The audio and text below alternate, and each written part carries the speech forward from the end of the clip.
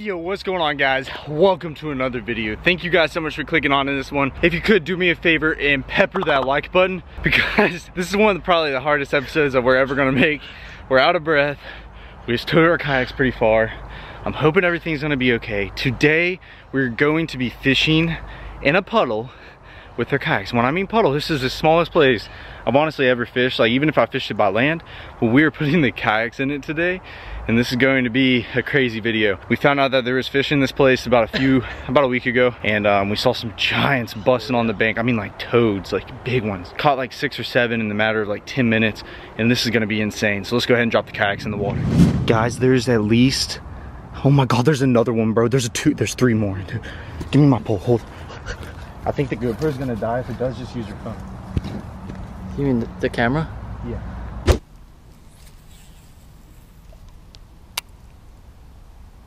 Oh my God. Oh my God. There's like 4-pounders under me. Oh my gosh. He just like tried to eat my bait, but he saw me. Alan, I just had a 4-pounder hit this, dude. There's 2 of them under me.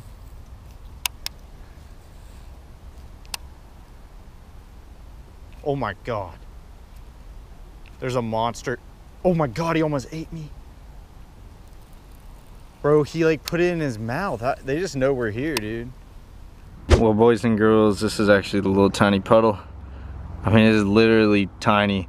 I've seen at least 3 10-pounders, 11-pounders, and also a lot of 5s. The biggest problem is the fish know that we're here. Like they literally just know that we're here because the water's so clear. Obviously the place is so small, and I mean they just know that we're here. They're not gonna bite. But there's another place right down from here that's a little bit, just slightly bigger, and we're gonna tote the kayaks down to there and see if we can get a shot at catching a big one, and then we'll come back to this one, see if we can get a bite.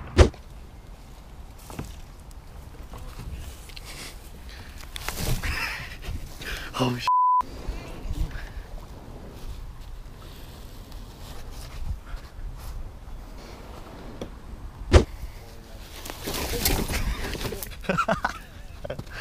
Dude, oh, I'm good. I got my shoes nasty. Bro, I was going in, man. If I didn't hop like I did, I would have been a goner.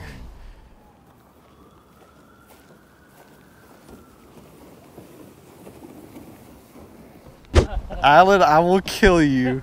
I will kill you if I go in here like a roller coaster. Alan? Oh my gosh. All right, keep her coming. Are you gonna be good? All right. Oh, the nose of the boat's going under. I think we're good. Guys, please like this video.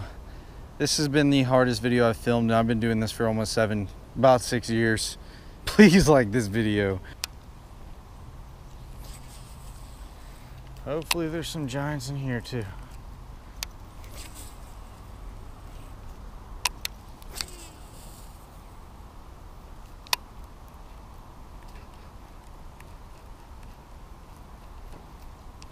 Oh my gosh, I got one.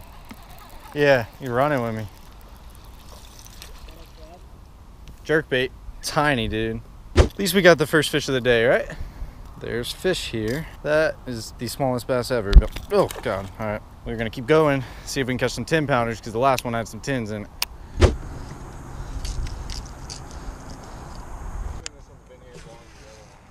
Yeah, I think so.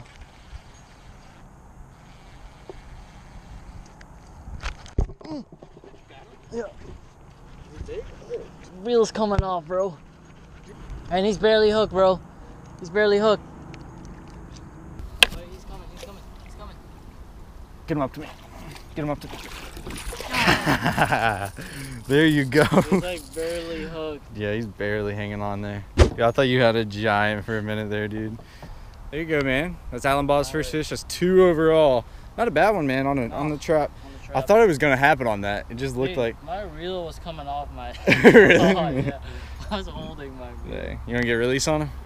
Second fish of the day. Yeah, man. All right, baby. We have tied the trap back on. We're gonna give it a try. I just have a feeling they're gonna wreck this thing. You got him another one? There you go. Alan Ball's got him another. Oh, he came off? You got another one? Dude, what in the world? Dude, he looked huge. The sun's in my eyes. I can't see. There you go. Alan Bob is wrecking him on that trap. Oh my God, he had it right away. Dude, I got one.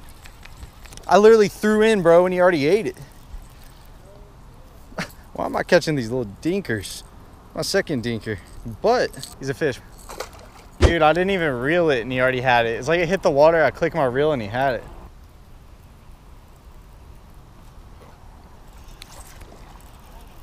Another baby, yeah.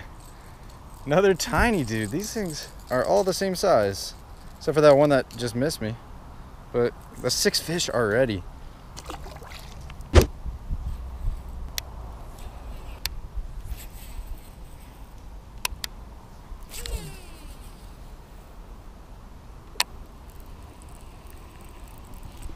Oh my God, I got him. All the way across the pond, look at him rolling. I'm gonna just boat him across. Look at him. That is my biggest one yet. Still a Twinkie, still a Twinkie. These are beautiful fish though, in this clear water. They're just really colorful, really awesome. So there are a ton of ways to work a trap, rattle trap, whatever you guys want to call it, lipless crankbait. There are a ton of different ways. Simply yo-yoing it, stroking it up really hard, just simply reeling it, letting that thing hit the bottom, then stroking it up. I mean, there's a ton of different ways to throw this bait to catch bass. If you guys want a full video on it, be sure to pepper that thumbs up button and let me know in the comment section below, and I can make a full-on rattle trap video. I feel like that'd be pretty neat. But today, they're bodying it a little bit different because you're not gonna have to, every single day, you're really gonna have to experiment. That's what fishing is all about, is really experimenting and, you know, finding what's working, obviously, but every single day is gonna be different. And today for these fish, what we really realized, and instead of just throwing your rattle trap out there and just straight reeling it in like this and maybe popping your rod every once in a while to give it that sporadic movement, what we've figured out is you wanna simply throw your bait out there and then start stroking your rod up just like this. And we're not going super fast, you know, we're going pretty slow. You stroke it up, you let your bait sink, then you stroke it up again just like that, let your bait sink, just like this. And those fish are just loading up on it. What's happening is when you stroke that bait up, one thing is when you throw it out there, it's hitting the bottom, you're stroking it up and that bait's rattling all the way to the top. And then when you let that thing drop, it's just slowly wobbling like this. And it's not really wobbling, it's kind of swaying back and forth as the bait's falling down. And usually on the fall is when those fish are just gonna demolish it. I mean, they're gonna slam that bait, and it really allows them, especially on a tough day where these fish aren't really wanting to chase much. This is a really good technique to rattle trap fishing or lipless crankbait fishing to really get some more fish to bite. It's because you're really slowing that bait down and you're really triggering those fish to commit. Yo, there's a giant. Yo, there's a giant. There's a giant right here. There's about a 5-pounder just swimming. So I actually have a June bug worm on and we are in clear water. So obviously I do not want to be throwing that color. I don't know if it really matters too much in this little pond, but I do have 2 green pumpkin ones left. A little smaller profile, trick worms. We're gonna give these a try and see if we can whack some on it.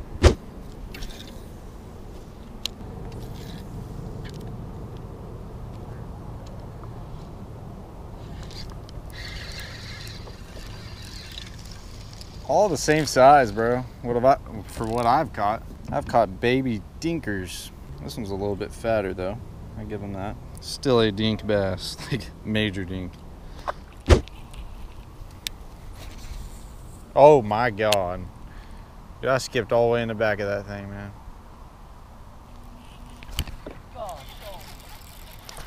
That's not a bad one. Oh man, he's black. Dude, he's up in that tree, man. I skipped all the way into the back of it. Oh, he's pissing everywhere. Look at that. Ooh, watch this. He's been living under there for the last decade. Gosh, guys, look at that fish right there. I skipped all the way into the back of this tree and just pulled this guy out. Look how dark he is. He has been all up under that tree. That is insane. Pretty little fish. Nothing big. This is definitely my biggest from this pond, though, but that is a pretty bass, man. I know in the last video I was talking about pretty much how I'm working Texas rigs around cover for bass, and what I've noticed especially when I was getting my bites on this thing, just simply dragging it today, just like this, and giving it a few little pops, like nothing crazy, but just simply dragging the bait on the bottom, keeping that contact, and then every once in a while just popping it. And usually when you pop that with those little tails fluttering on that crawl, that's what creates that little reaction bite, and they just cannot stand it. You just twitch that tail and they just load up on that thing. They just smack it because it gives that sporadic movement in the bait, and those fish just cannot take it. If you guys are wondering what we've been throwing at, there's some rocks just about right here, and then there's a big pipe that's sitting here. We caught about 6 fish right off this one hole. They're just all stacked on these rocks, reeling that rattle trap right by, and they just could not take it. We tried to drop shot, but they just would not commit to it for some reason. I've never seen a fish, especially just laying on rocks, just not eat like a slow moving bait or a drop shot or whatever it is. Blows my mind. We are going to get this little old rage tail back out and see if I can catch one under this tree. I'm pretty far away, but I can still get it under it. There should be a big one under there. At least I know there's big ones in here now. I saw about a 5 swimming around, and then about a 3 following me back. I don't know if you guys see that little tiny cubby hole. I'm gonna skip right up in there, just like that, right up in that tree. See if there's a big fish up in there. Come on, big bass. Oh my God, he has me. Oh, he came off. Dude, I skipped it all the way back. Yeah, he took my crawls. Help me out, Bobby. I'm coming in hot. Ugh. We actually just took out of this place. We're gonna be going back to that small little puddle and possibly fishing it from the bank. We were gonna try because I saw at least a couple 10-pounders, 10 to 12-pounders, and some 5s. I've never seen anything like it in my life. There's some toads in that puddle. It just blows my mind. But we have about a mile tow back with our kayaks, literally not mine. Like, this has been a rough episode. Let me show you what Alan Bob's doing right now. Show me what you got going on, Bob. I'm just tying up the kayaks to each other. Literally, so we're tying these. We had some ropes from Yak Attack, and we tied his to the back of mine. Then we got these 2 ropes in the front, which we're gonna throw over our shoulders and around our waist and tow it all the way back. After this mile tow. Once you get it going. Yeah, once we get past this. Yeah, this.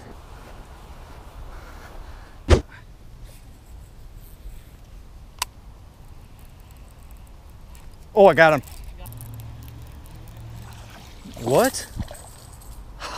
He wasn't even big, bro. No.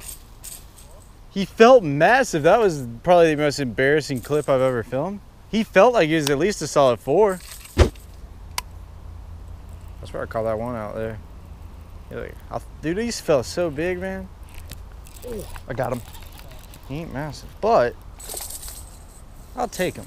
I will take him for the first fish in this puddle that we've been trying to fish all day. Hey yo people, what's up? Back at you. About to end off this video. Got Alan Bob in the back. He was actually been practicing with my old drone. It's like one of the first drones ever made, and so he was just toying around with it. Actually editing up this video right now. Sorry I did not get to post this last night. I've been having a lot of computer issues as well. I was just super exhausted yesterday, but it's been super slow. I've been trying to figure out my computer, but we're getting it out today. If you guys don't know, my upload schedule is usually Tuesday, Thursday, Sunday, 7 p.m. Eastern time. It's probably going to adjust here soon, just depending on you know, classes, break, that whole deal. But what I would like to say is, oh man, this pond that we went to was insane, guys. I know you didn't see much. I know we caught a lot of small ones, but that little puddle was insane. Like, I've never seen so many 10 to 12 pounders. Like, I saw literally like 3 that are around 10 to 12 pounds. I saw multiple around 4 to 5 pounds. And it was just crazy. I've never seen so many big fish in my life, but it was really hard to get them to bite. See, that pond was super, super clear. And when you throw a kayak in a super clear pond, that's like a little puddle. That's kind of what you get. So the fish literally all knew we were there, but we gave it a try. We tried a new area and made that happen at least, and that was a tow. I mean, this was a video and a half, guys. I want you guys to know that. It doesn't seem like much, but this is one of the hardest episodes I've filmed in the past, like 6 years I've been running the channel. But overall, everyone, if you guys enjoyed it, be sure to pepper up that like button. Be sure to follow Alan Bob on Instagram. Be sure to follow me on Instagram as well. Yeah, you need to hit that subscribe button. Be sure to hit the post notification bell as well, so it sends you post notifications after every single upload. Thank you guys so much for the support, and I'll catch you guys in the next video. I got sky like the weatherman, I crack cars, getting hella bands, I got a bra from the motherland, I got shooters with hands, I get it, anyway, pull up skirting in the hurricane, I crack cars, cook every day, I get money, every day,